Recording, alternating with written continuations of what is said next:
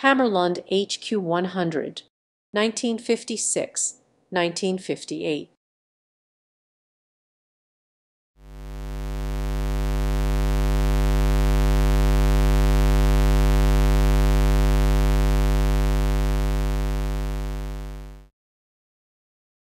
This is the documentation of the experience of a hobby project, available in video and in written form, made with the hope that it could be helpful to others.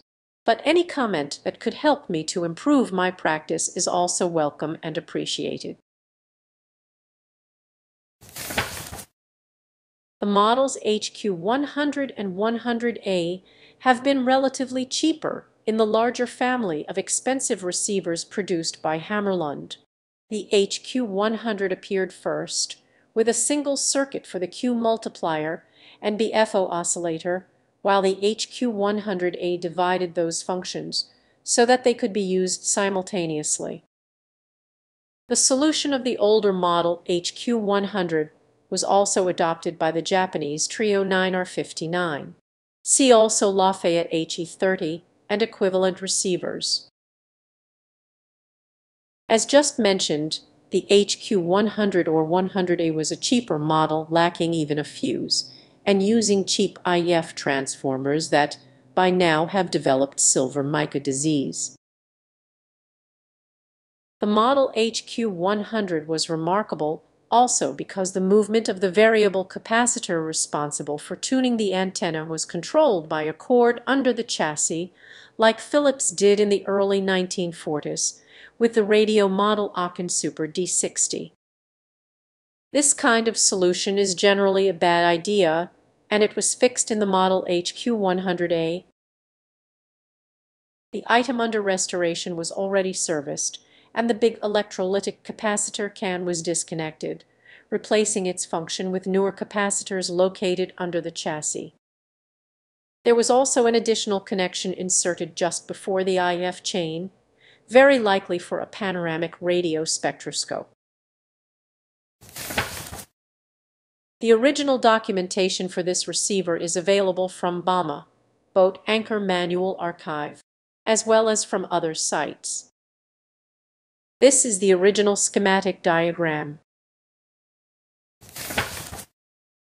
After having cleaned the chassis, also treating it with a rust remover in a few bad spots, before proceeding with anything else, it seemed appropriate to include 2 fuses to protect both power lines against shorts. To avoid ruining a chassis that was still intact, the fuse holders have been inserted in a small plastic box, which took the place of the original electrolytic can already decommissioned.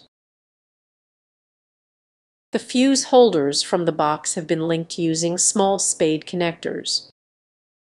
The original power cord with ground connection has been kept, but making sure that it would not move. For this purpose, 3 grommets have been used. The first one as large as the hole, 2 smaller grommets on the wire, one inserted before and one after the hole. The cord end inside the chassis was secured with a cable tie. The external grommet has been pushed towards the cord end, remaining outside the hole. The 3 grommets have been glued with superglue to themselves, to the power cord, to the chassis. In the end, the cord could not be pulled, pushed, nor turned. C43 and C44 had already been replaced with safety capacitors, and therefore they have not been changed. The resistor R20 between the 2 filter capacitors, which was floating around, was secured with the help of a small tag strip. Later, at the end of the restoration, it appeared clear that the power transformer was expressly made for 60 Hz AC, because if attached to European mains with only 50 Hz, through a standard autotransformer, it would vibrate excessively. 3 halogen light bulbs have been inserted to drop some voltage and to control the initial surge of current while turning on the receiver. A small board has been used for installing the halogen light bulb sockets, suspending it over the chassis with the purpose of letting the heat dissipate more easily. Experimenting with 120 volts light bulbs of different power, in the end a combination of 325 watts light bulbs in parallel was chosen, making 75 watts in total. Under the circumstances, it was possible to install fuses type fast 100 milliamps, because without the initial current surge, they would not blow until about 800 milliamps. Under the chassis there is a cord that controls the movement of the antenna variable capacitor. The original cord had been already touched with a soldering iron, and it was appropriate to replace it. Based only on personal preference, there was some experimenting with a thicker type of nylon cord. The purpose was to make it very visible while using a soldering iron in the area in the future. This new type of cord is less elastic and it loses tension over time. Therefore, it has been necessary to also put back the original tension spring in the variable capacitor pulley. Please notice the slightly different arrangement around the controlling pulley, which was necessary to apply with the new and thicker cord. Before going any further with the description of the restoration, it is important to talk about the tools that will be necessary for the alignment. The original documentation already specifies precisely those tools. Today, instead of General Cement, the company is called GC Electronics, and those tools are still listed in their catalog. The problem is that outside the US, it could be difficult or too expensive to buy them. The first tool, the GC 5097, necessary for the IF alignment, could be made using the plastic stem of a very small paintbrush. Very likely, while using this homemade tool, its tip would be consumed, and it would be necessary to rework it with a small file. But this is exactly the point. The tool should be less hard than the ferrite core because the latter is irreplaceable. As for the second tool, the GC 8282, it is a completely different business, because it has an hexagonal head on a stem that is thinner so that the head can be inserted further to tune another core underneath. And also the quality of the plastic matters because it must be particularly soft and elastic. In other words, there is probably no chance to make it at home. For this restoration, the right equivalent for the function that is needed has been found and used. It is precisely the RS 543-147. Please note that this is the side of the tool that should be used later for the RF alignment. With a simple scan around the possible tuned values of the IF transformer, it has been possible to verify that the IF chain was aligned way higher than the required 455 kHz.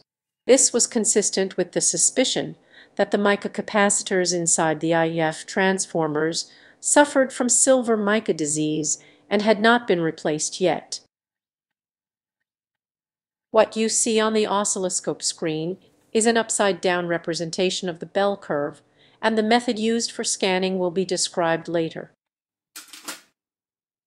The following is a relatively long sequence of clips showing the process of restoration used for the three IF transformers using NP0 capacitors for replacement.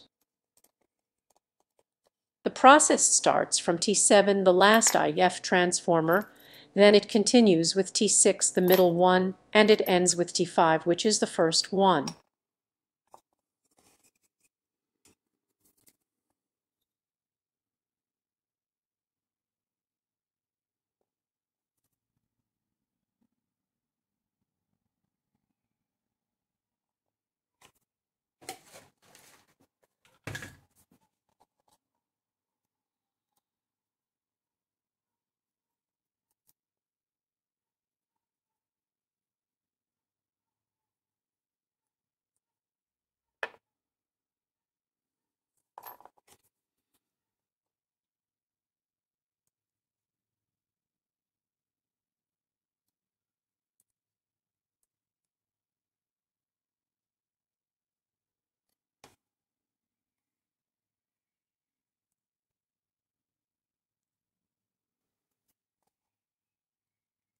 After checking the condition of the IF transformer and cleaning it, if that is the case, the rivet at the bottom holding the embedded mica capacitors is carefully cut and then removed.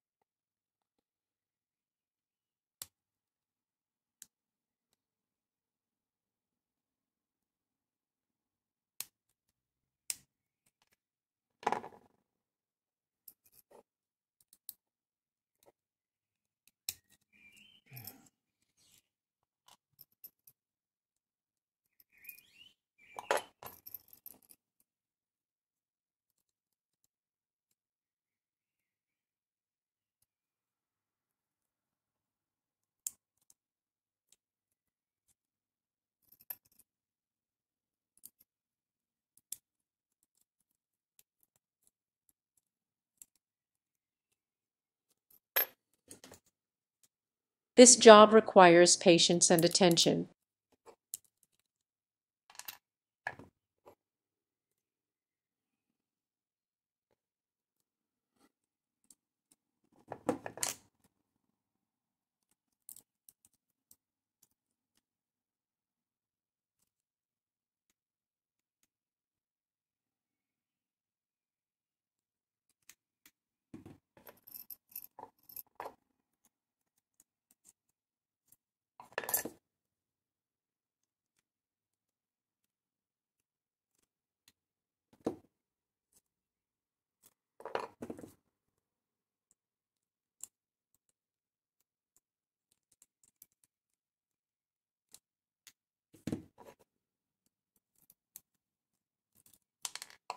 Now that the rivet is removed, the mica sheets can be extracted.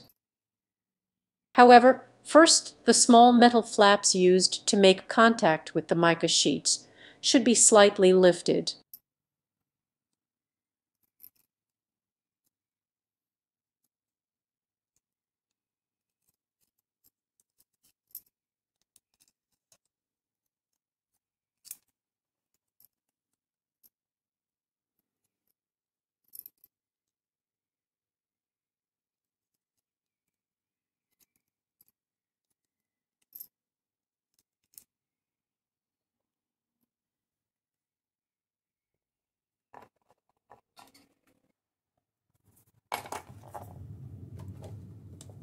When the mica sheets have been removed, checking that the metal flaps are not shorting, it is possible to measure the inductance of the two coils.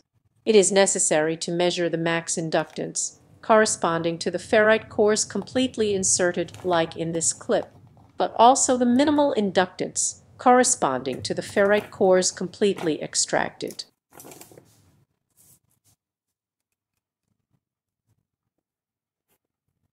The schematic diagram shows the values that the original mica capacitors should have had.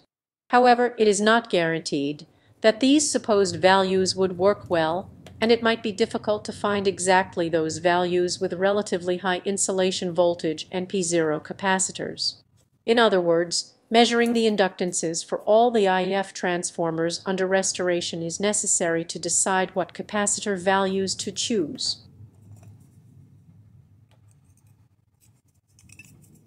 Here you see that it is a good idea to verify that the measured inductances of the two coils do not change if the metal shield is installed.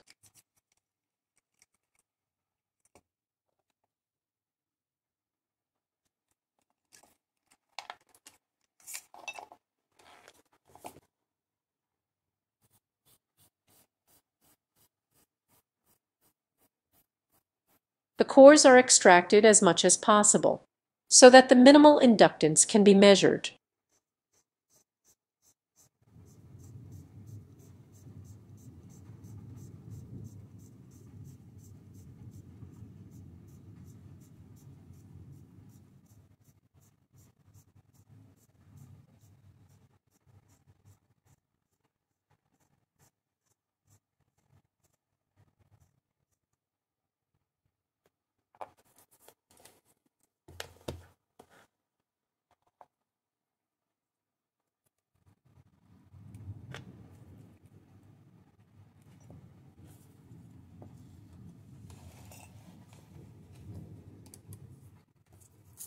While doing the inductance measurement of the IF coils, a table like this one should be populated.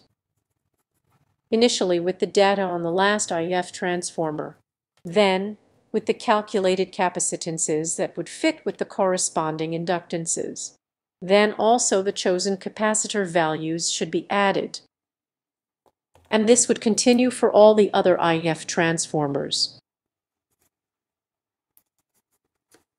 By the way, what you just saw is the measurement taken for T6.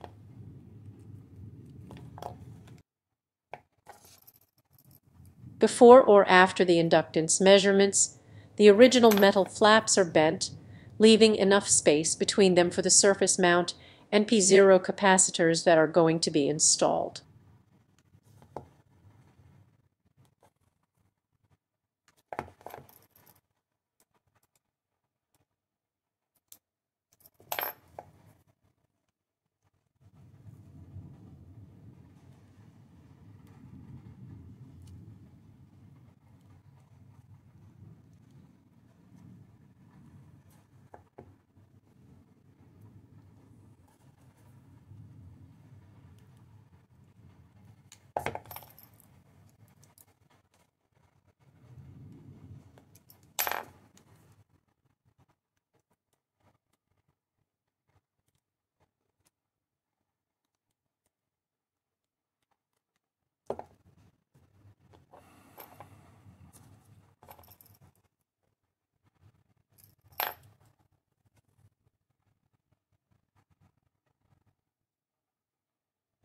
Because the leads connected to these flaps are loose, it is important to tighten them with some superglue.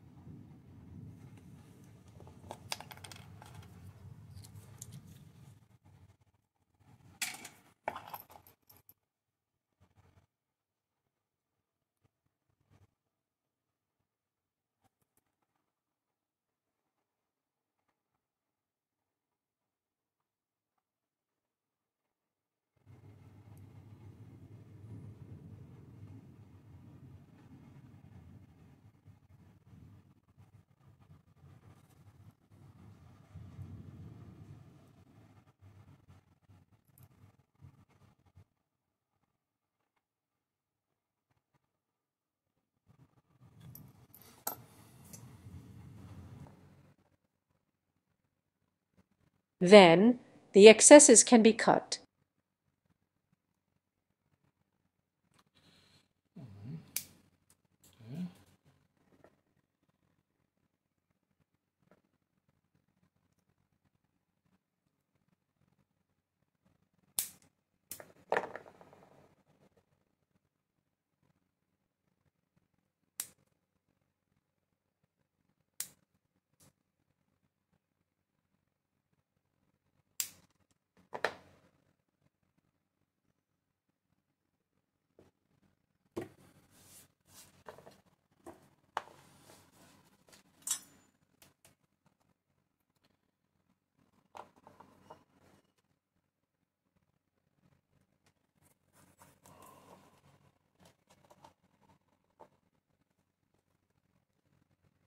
Some solder is applied to the ends of the trimmed flaps.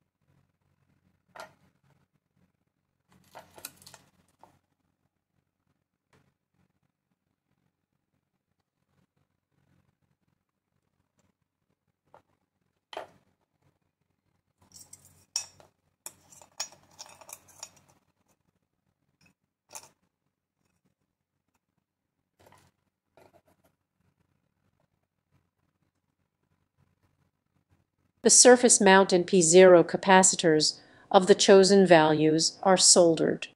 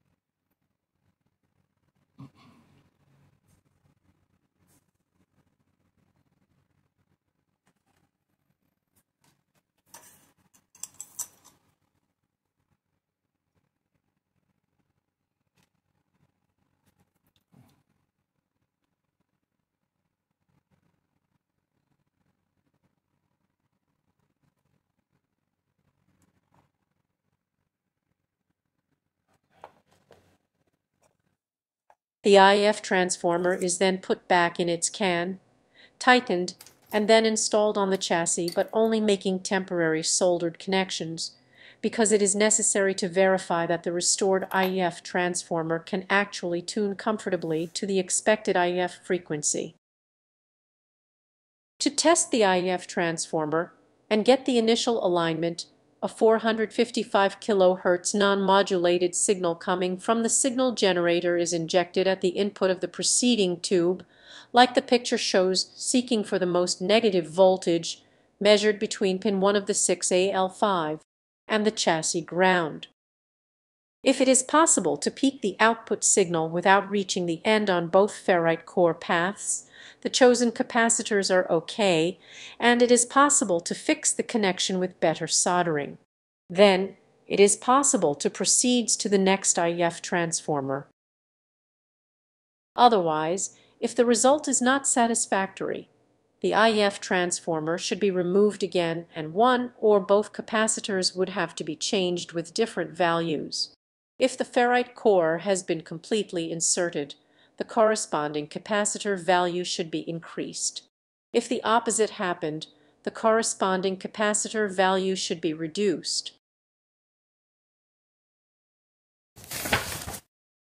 While populating the table with the measured inductances, also the corresponding capacitances should be calculated to know what is the interval of valid values to choose from.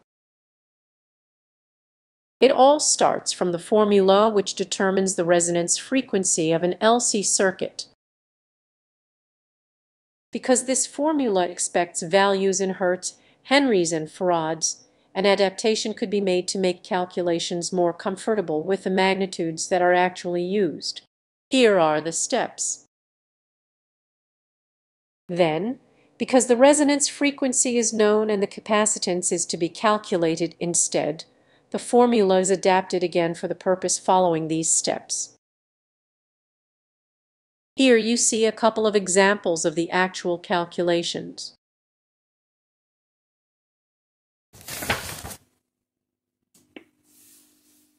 The regular IF alignment is done for all the three IF transformers, injecting a non-modulated signal of 455 kHz at pin 7 of V2, 6B6.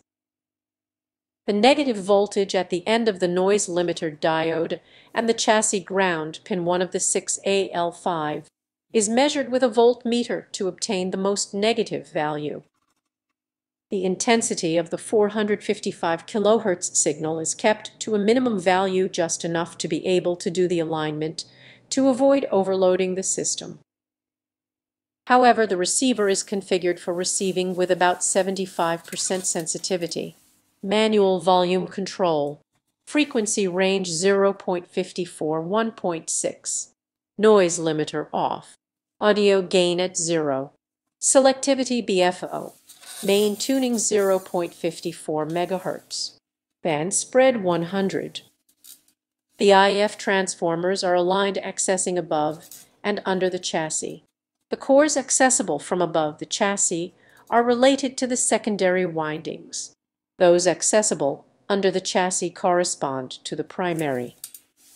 It is possible to obtain a visual representation of the quality of the alignment also with cheap digital equipment using an unmodulated, slowly sweeping signal around the value of 455 kHz, visualizing the DC negative voltage at the output of the noise limiter diode on a digital oscilloscope with a slow horizontal scan. The bell curve would appear upside down because the IF transformers would be peaked in correspondence of the most negative value read by the oscilloscope.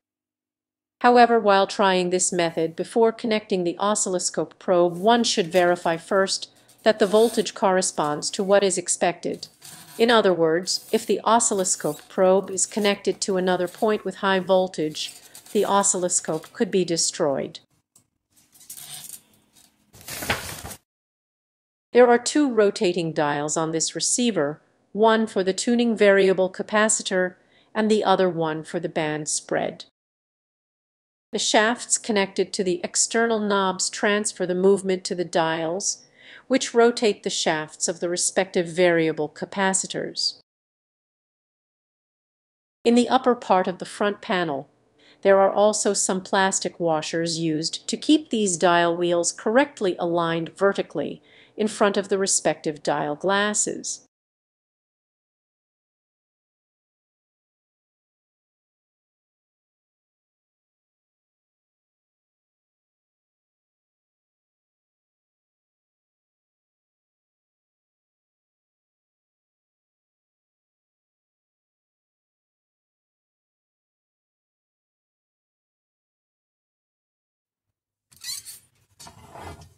The removal and reinstallation of the front panel requires attention to the correct insertion of the dial wheels in the upper side.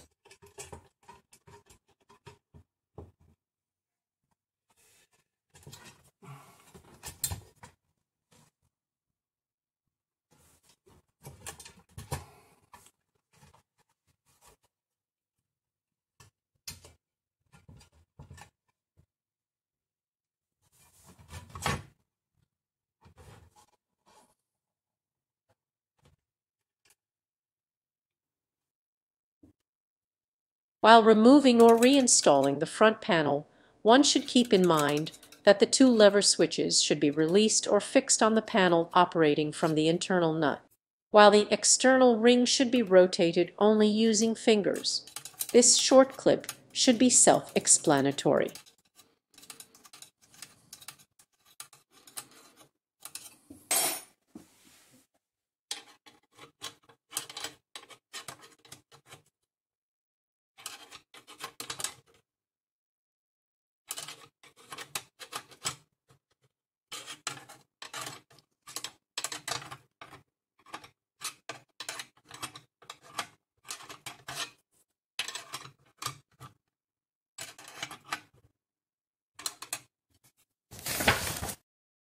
When the receiver is set to activate the Q multiplier, V4A corresponding to one tride of the 12AX7 is connected to the B+, and to the output of V2 corresponding to a 6BE6.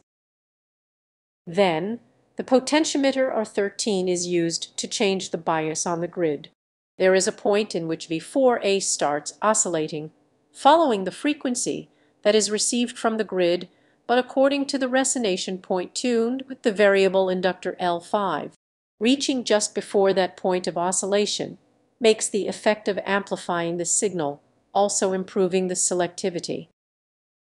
When the receiver is set to use the BFO oscillator, the switch that connects the grid of V4A is open and the potentiometer R13 is shorted.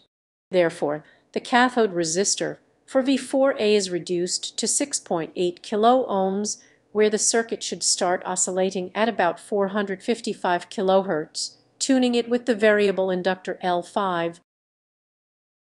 The signal generated by the BFO oscillator is still loosely coupled, even though the switch is open.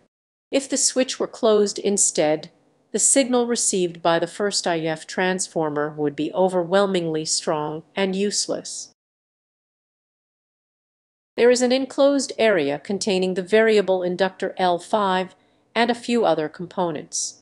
It is easily accessible, but that should not be necessary. For the model HQ100, the alignment of the Q multiplier corresponds to the alignment of the BFO oscillator, and it is easier to obtain for the latter.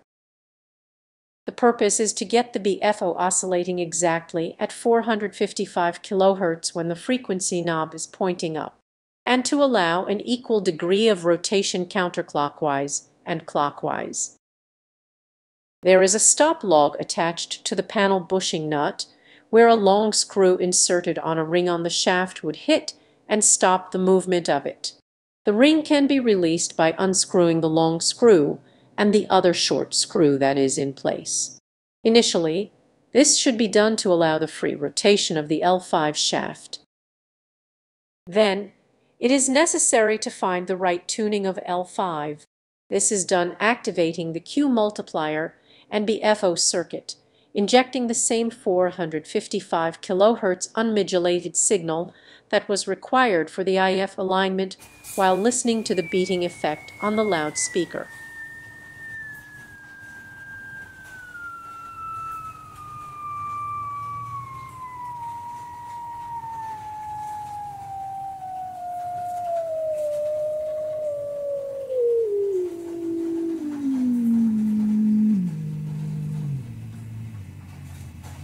when the beating frequency is zero, in other words, when it is so low to be non-audible, that is the place where the knob should indicate the upper position.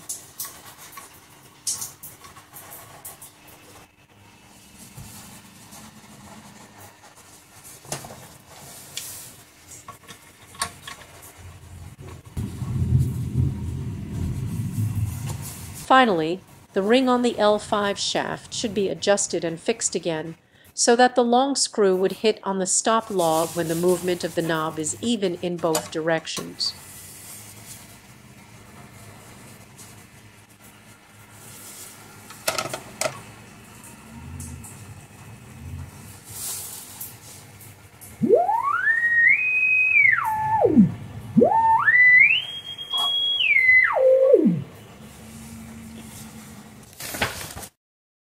At this point of the overall alignment procedure, it is also appropriate to take care of the signal meter indicator. First of all, it should be mechanically zeroed. Then, according to the original documentation, with the AVC activated, the sensitivity at the maximum level, pin 1 of V5 grounded and no signal input, the potentiometer R15 at the rear of the chassis should be adjusted to obtain a zero value on the meter.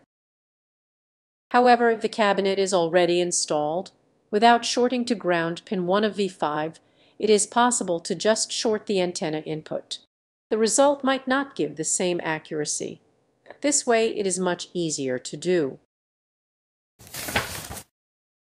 This receiver has 3 stages in the RF section: the antenna, the RF preamplifier, and the oscillator. However, the lower frequency band has no RF preamplifier. The alignment starts from the lower frequency band and progresses up to the higher frequency. The coils are accessible completely from above the chassis, but in the RF preamplifier and in the oscillator sections there are 2 ferrite cores in each can, therefore a special tool is necessary for the alignment, as described at the beginning of this video. For the model HQ100, all the trimmer capacitors are accessible from under the chassis. The detailed procedure is described in the original documentation, but is also available in the written documentation that comes along with this video.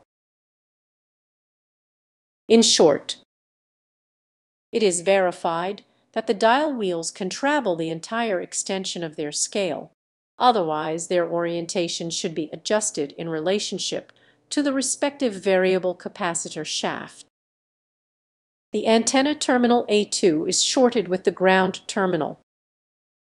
Then the receiver is set like in the picture, where the band spread indicator is aligned to 100 on the log scale.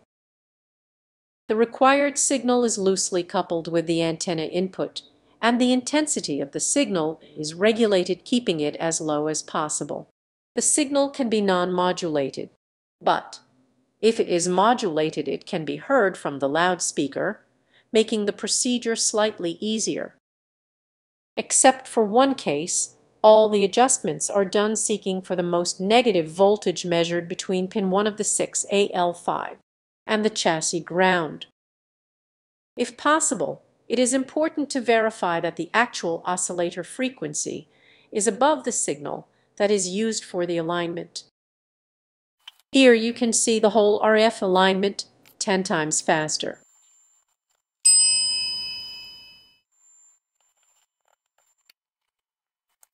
What takes a lot of time is the continuous need to change the frequency on the signal generator and on the receiver dial.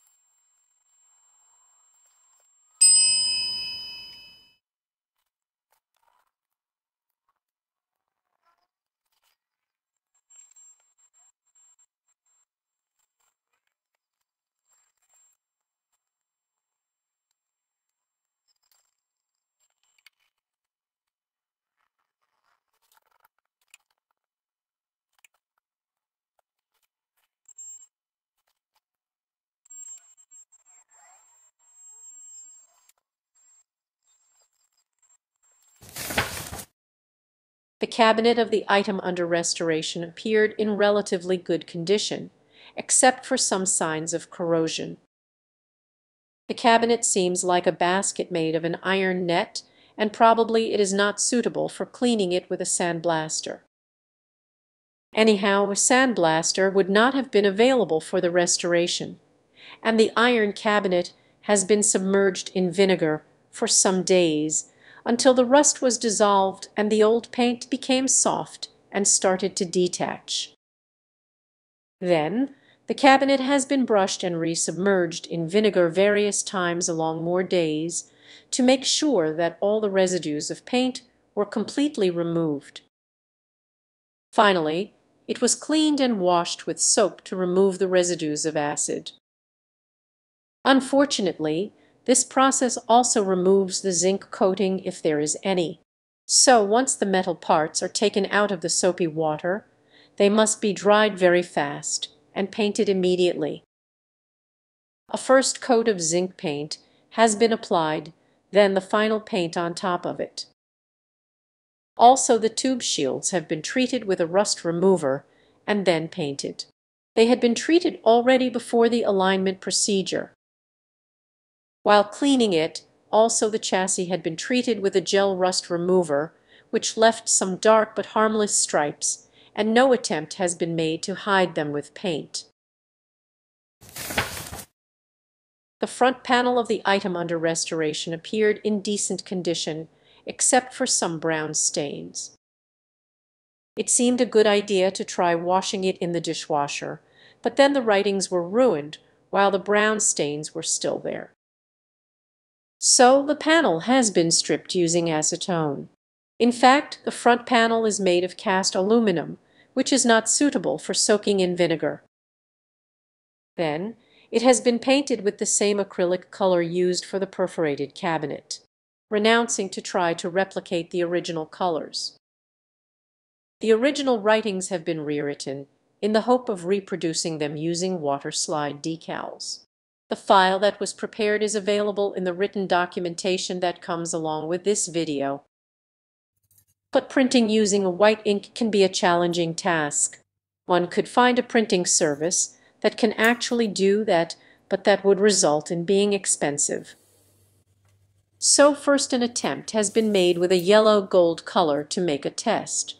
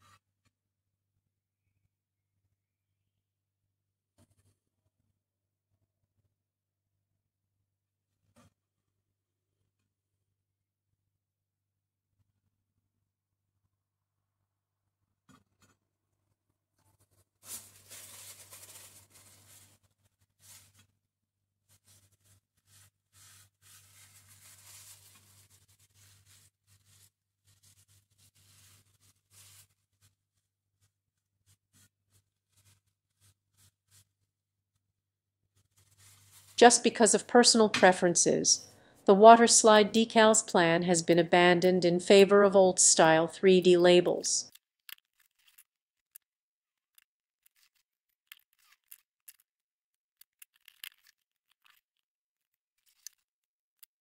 Initially with a clumsy attempt.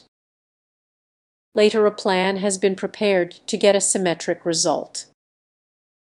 This was the final choice for the restoration. If in the future it will not appear satisfactory, the front panel could be redone without extra complications. On the back panel, together with the 3D labels, also some information has been added for safety. Here is the collection of replaced parts. The screws found in this unit were generally of type UNC.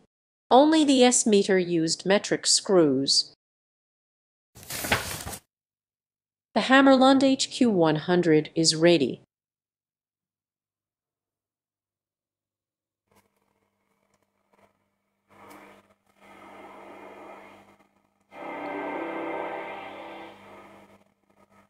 The test starts from the lower frequency band and proceeds up, ending to 30 MHz.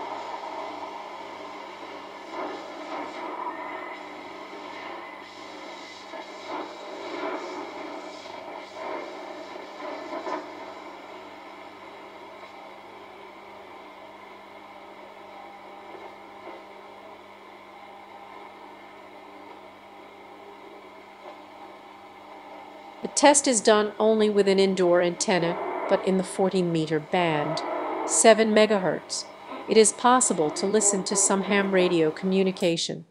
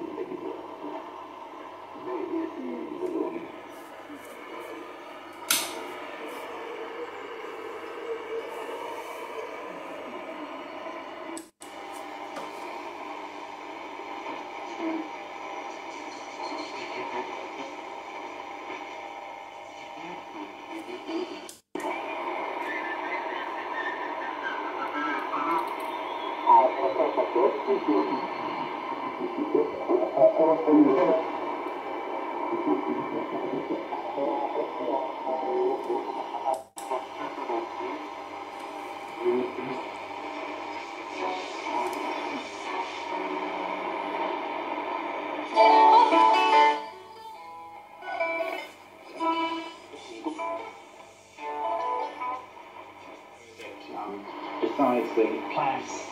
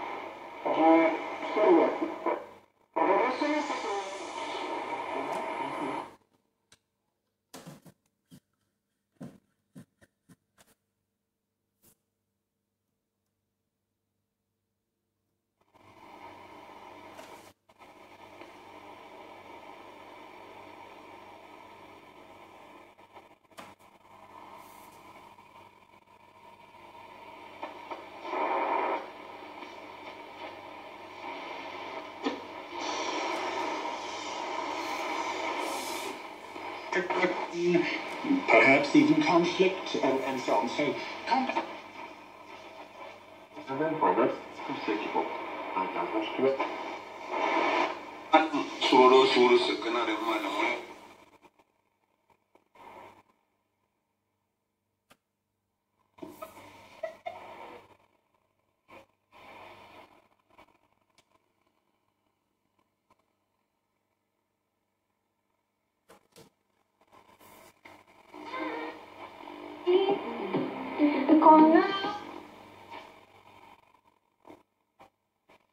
The last position of the band switch selector 20BS is only a variant of the band 1030 MHz, especially dedicated to the 14 MHz 20 meters. But for this position of the band switch selector, there is no specific alignment.